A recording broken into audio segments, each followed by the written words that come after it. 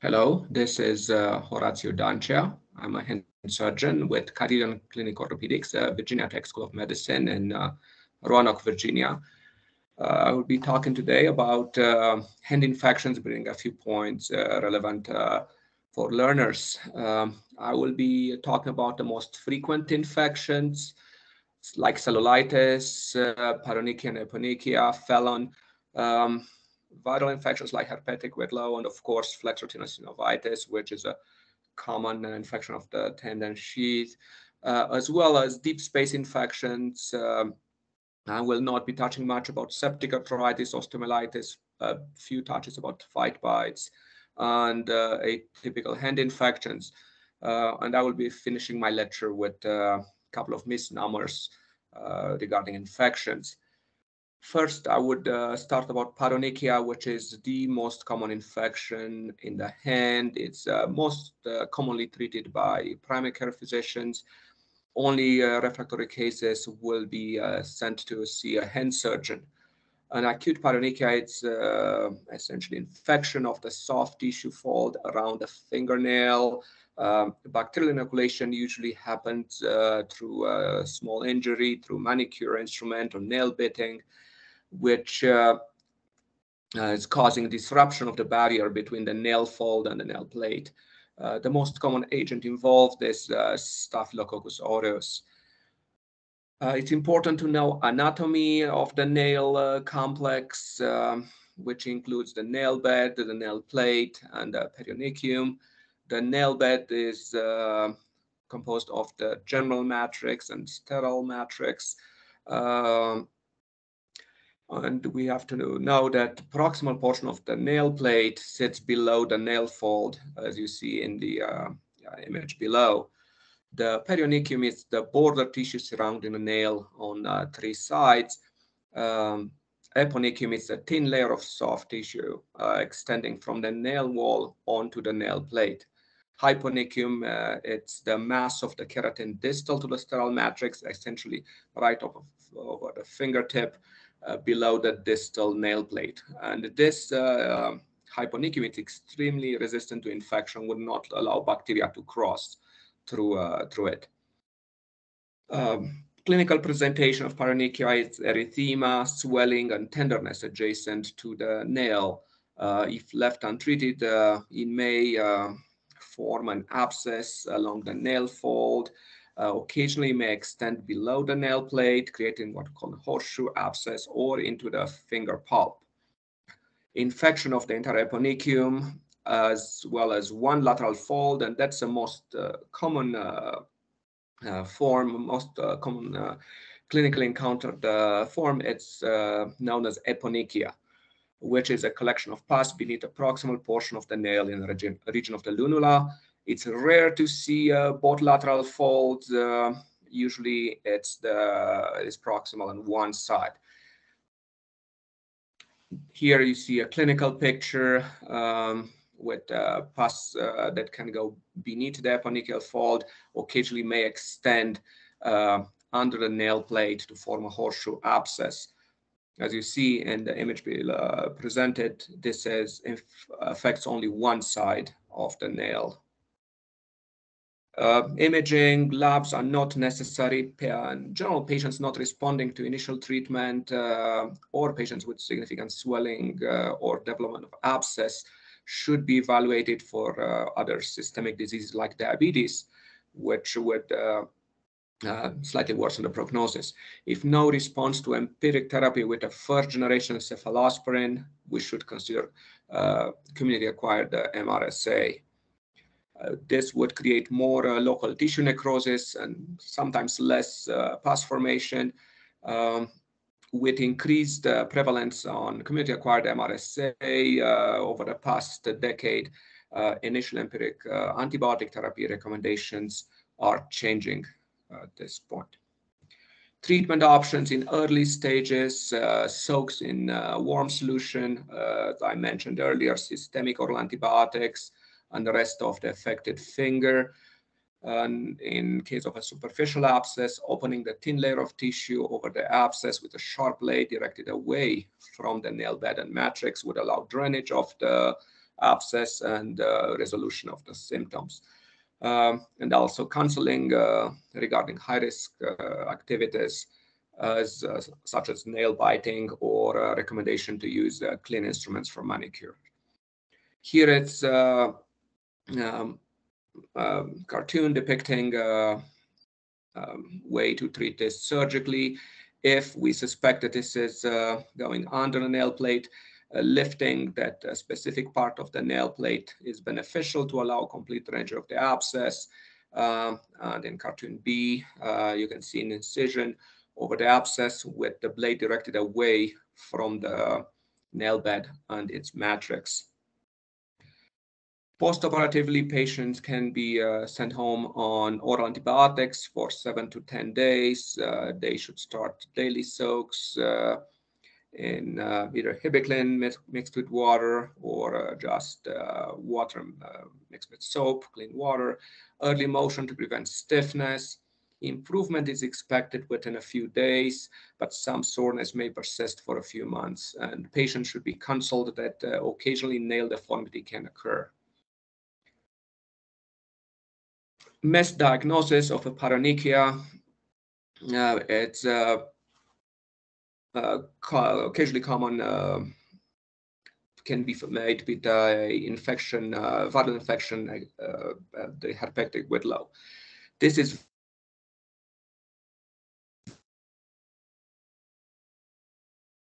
very herpetic whitlow is contraindicated and can result in systemic viral infection, bacterial superinfection, or both. And I will have a few slides about the herpetic whitlow.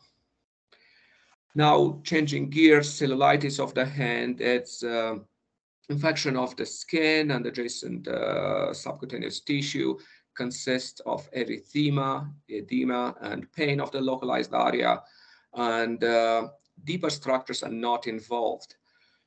In patients would have a full, painless range of motion of all digits, hand and wrist, and no tenderness on palpation over the deeper structures. Most common agent here is Streptococcus pyogenes, but occasionally Staph aureus have been shown to cause cellulitis. Treatment is immobilize the affected part, elevate oral antibiotics, and after initial observation, patient can be discharged home unless the patient is immunocompromised, systemically ill, or the cellulitis appears to be spreading. That's why at presentation it's important to mark the area of erythema and follow over the next 12 to 24 hours to confirm improvement. That to say, it's we want to see decrease in size of the erythema.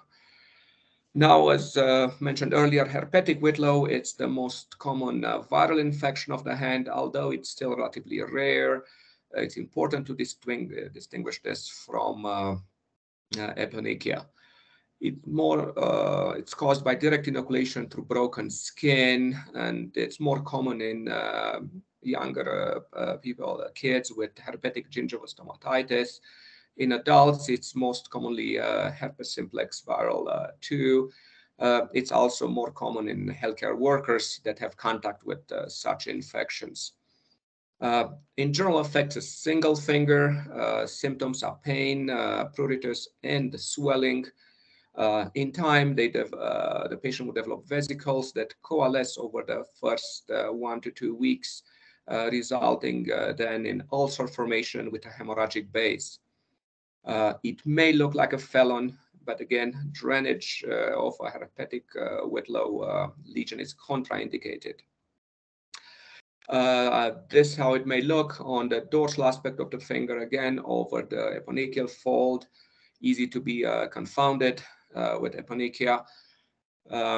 That's how it looks on the lateral aspect of the finger, where already we have a hemorrhagic base of the vesicle.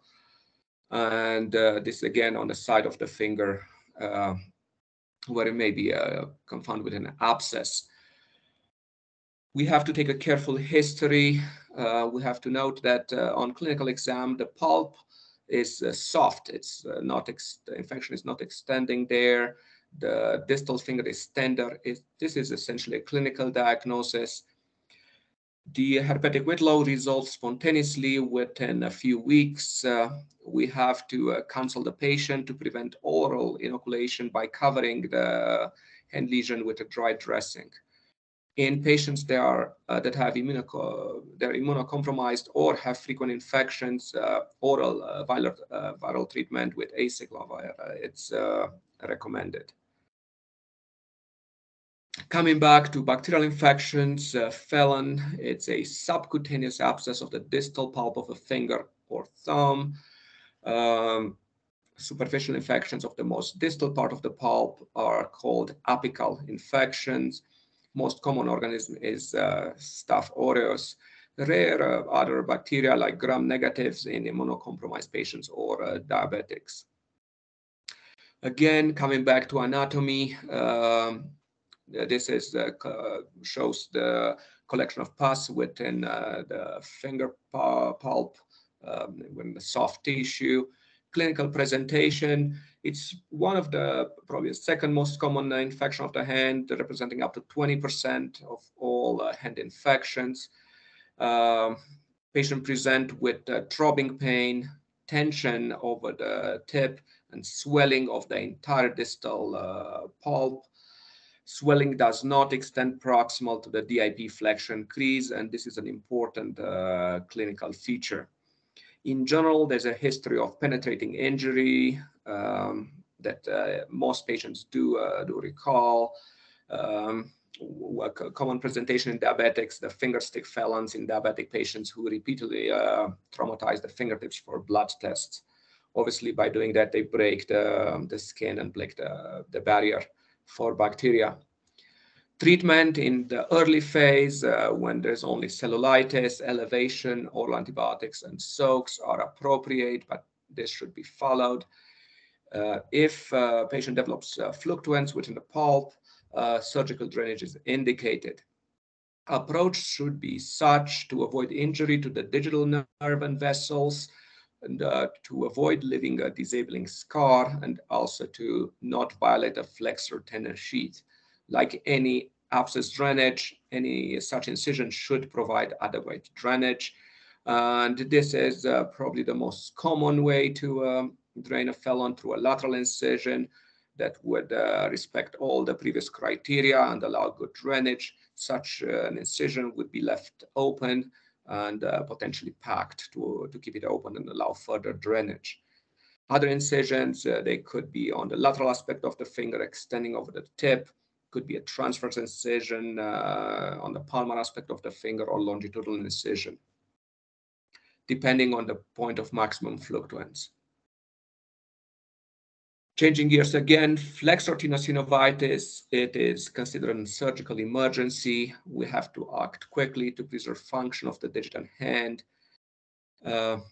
Usually involves the flexor tendon sheath and the radial and ulnar bursa along the finger.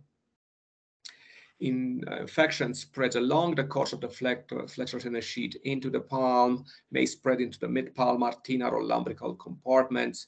Here we have to remember that the tendon sheath to the small finger and the thumb do connect with the space of Parona into the mid-palm, and such a flexor tenosynovitis to the small finger and thumb may quickly spread to the mid-palm, while the flexor tendon sheath to the index, middle, and ring finger stops essentially at the base of the finger.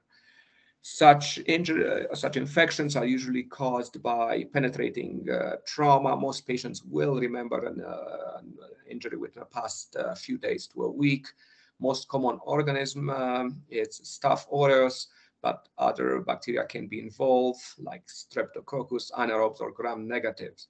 In case of animal bites, Pasteurella is commonly present. And also we should consider gonococcus if there's no trauma in a sexually active young patient. Clinical features that classic for Canavel signs, tenderness along the course of the flexor tendon, symmetric swelling of the finger, pain on passive extension and flexed posture of the finger, Again, we don't need to have all 4 of them, but the more of those signs we have, the more significant the infection should be considered.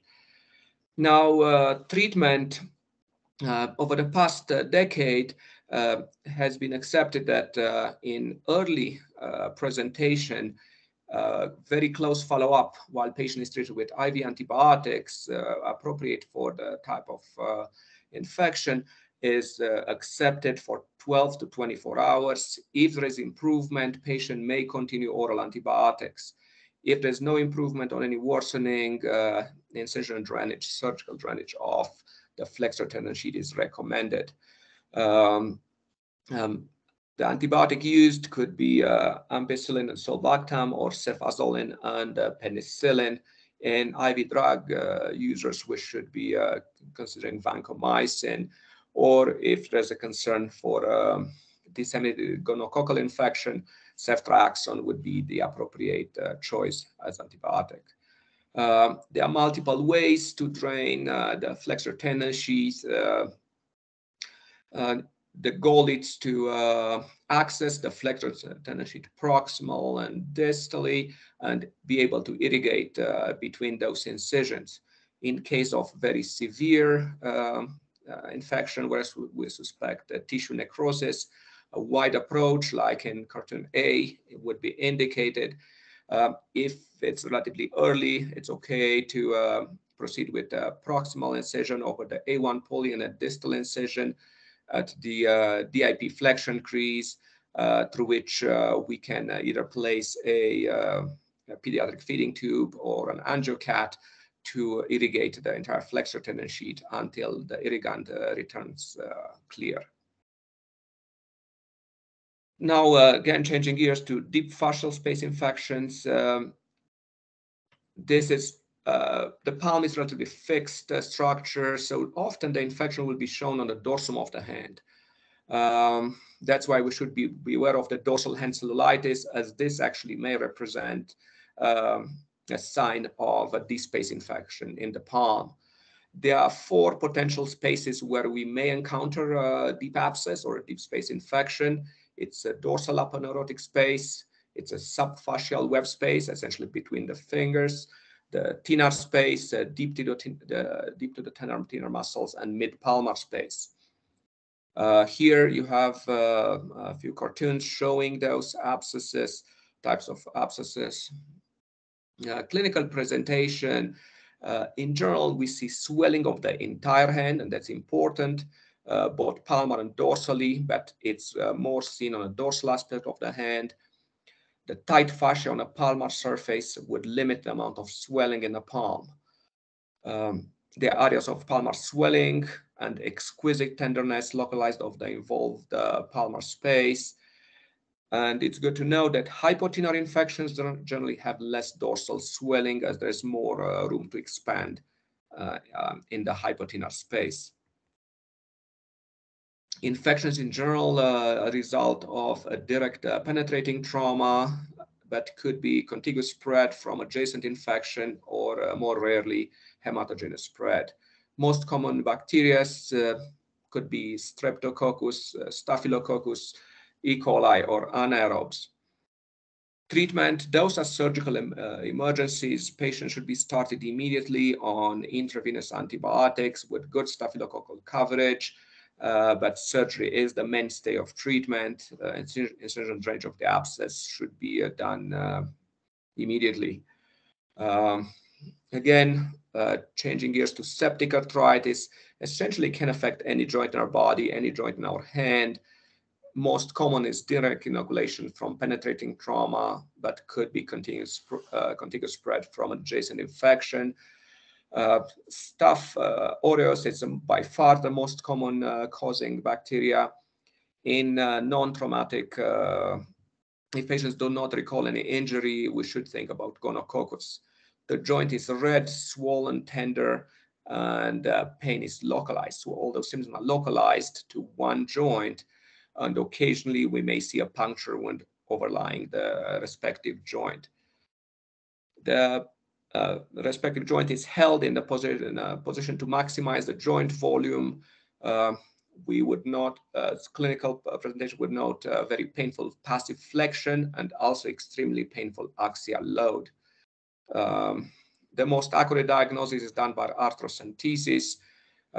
Treatment, antibiotics to cover staphylococcus, as this is the most common causing bacteria, but surgical drainage is indicated for septic arthritis in general as being the most basically only treatment to cure that. Phyte bites, it is a form of septic arthritis, but there are also other structures that are injured. The combination of having a sharp incisor that could cause a deep injury, very abundant oral flora, and also many tissue layers that are injured through such an injury create the basis of a rapidly spreading infection. On physical exam, we see a puncture wound over the dorsal aspect of the hand, over the MP joint, area of cellulitis surrounding that wound, and occasionally the extensor tendon may be visible within the wound. Plain films here are indicated, as occasionally we may see associated fractures, either most commonly of the head of the metacarpal, but also we may see a tooth fragment within the wound. Treatment is antibiotics to cover a wide spectrum of bacteria, including Echinella.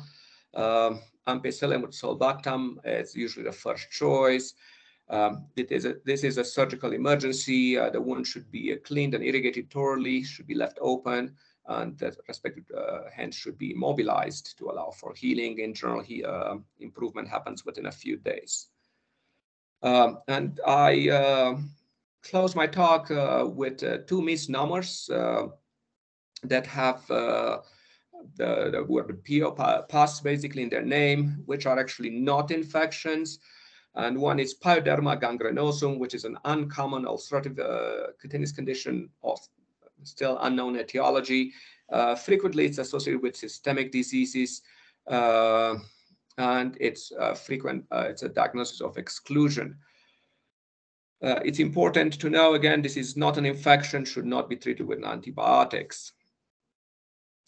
Patients with pyoderma gangrenosum may have involvement in other organ systems. Again, could be a systemic disease. In cases where attempt to get a culture, they're going to be negative. Again, we have culture negative pulmonary infiltrates as well as the most common extracutaneous manifestation.